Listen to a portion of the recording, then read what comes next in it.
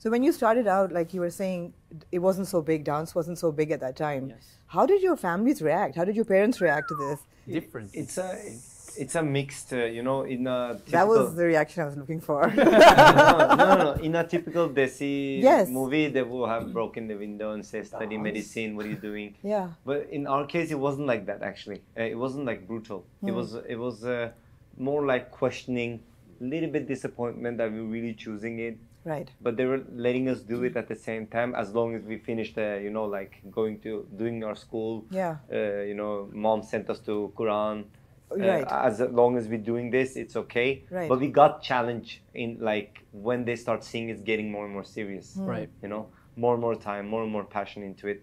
Our big brother, Biraj, he was very like strict on that. We have to be doing big things if you're gonna go that path. He said you need to bring medals home if you're gonna do this. Yeah, so he put us on good. World Championship, Norwegian Right. Championship, European Championship, Amazing. and we won all of them. Amazing. Yeah, so then and we were against that because we were very underground, right? Yeah. And he was like, you cannot.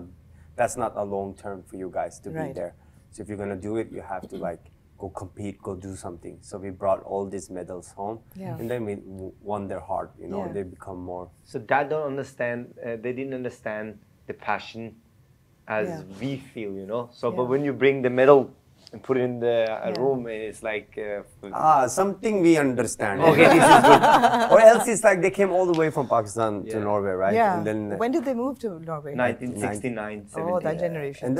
and it's like they're coming, and you know we're the youngest in the family. Alhamdulillah, 5 sisters, 1 big brother. Alhamdulillah. So we are the youngest, and when we started dancing, it's like for them coming all the way here and then expect that we're gonna study and do stuff like this, but actually they didn't expect that. But No. yeah, we were twins, we were free, we could do whatever we want. And you were the youngest. Yes. So they were like, okay, do whatever. Yes. Do whatever Yeah, they yeah. want. So that responsibility fall on our big brother. you know. Yeah.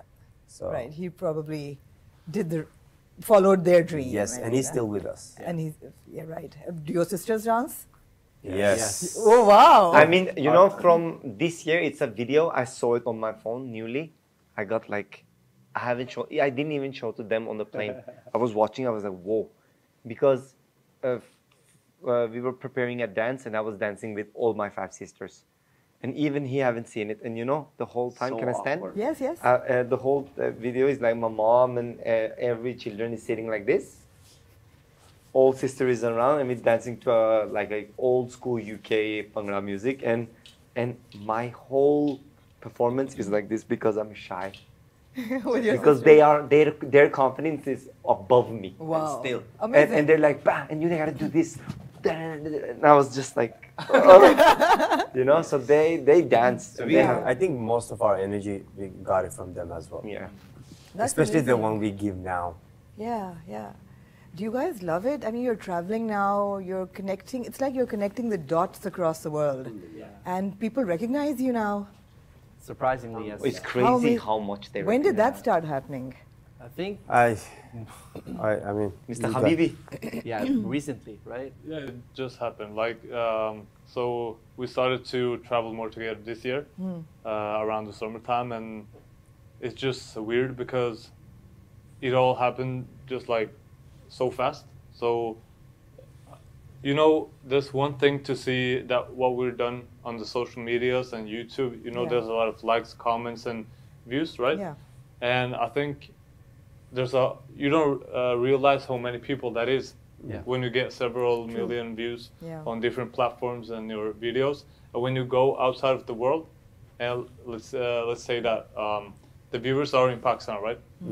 And we were in Norway, and most of our fans is in Pakistan. Yeah. And like we're pretty normal in Norway. No one like cares. It's not like big wow because there's not a lot of people. So Right. like it's common to see us in the city Right. or where we Yeah. go. So as soon as we step out of Norway in Pakistan, we get more. It's more exclusive to be from Yeah. abroad, right? Yeah. So when we come here, it's just shocking to see that everyone knows us just by seeing us from videos. Yeah. And yeah, we don't realize how many people that is.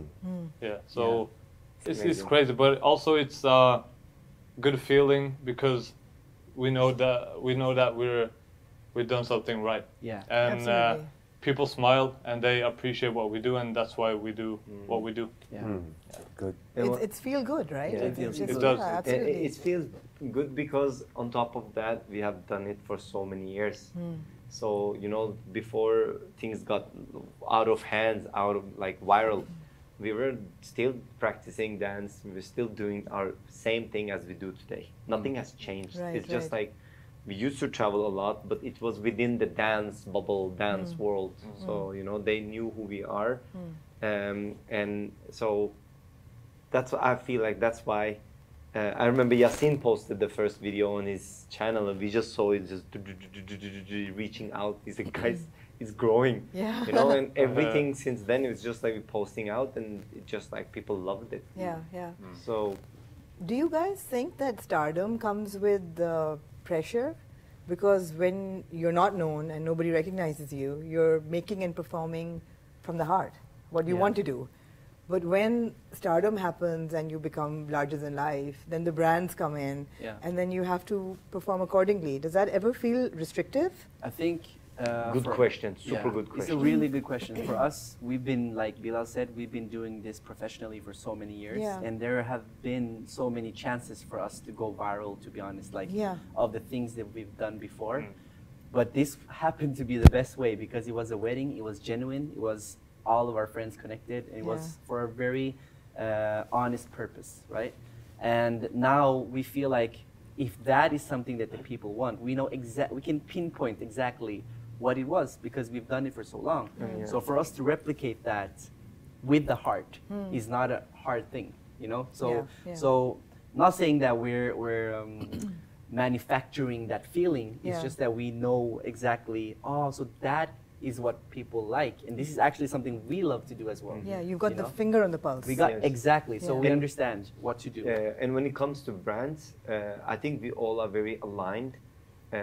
That we don't step into things that doesn't suit us. Yeah. No matter how much money it is or whatever it is very good to collaborate with brands for us. Yeah. Because as Nasir said, we've done it for a long time. Yeah. It's small brands, big brands. We worked with IKEA. IKEA in dance. Does it have any connection? No. No. We did it because we think it's fun and it's cool. So that's why it's cool to work with a brand like Coke Studio. The Coke Studio is super They cool, understand right? us, you know, absolutely. like Zishan and Zulfi, they see right through who we Absolutely. are and they adjust, we adjust.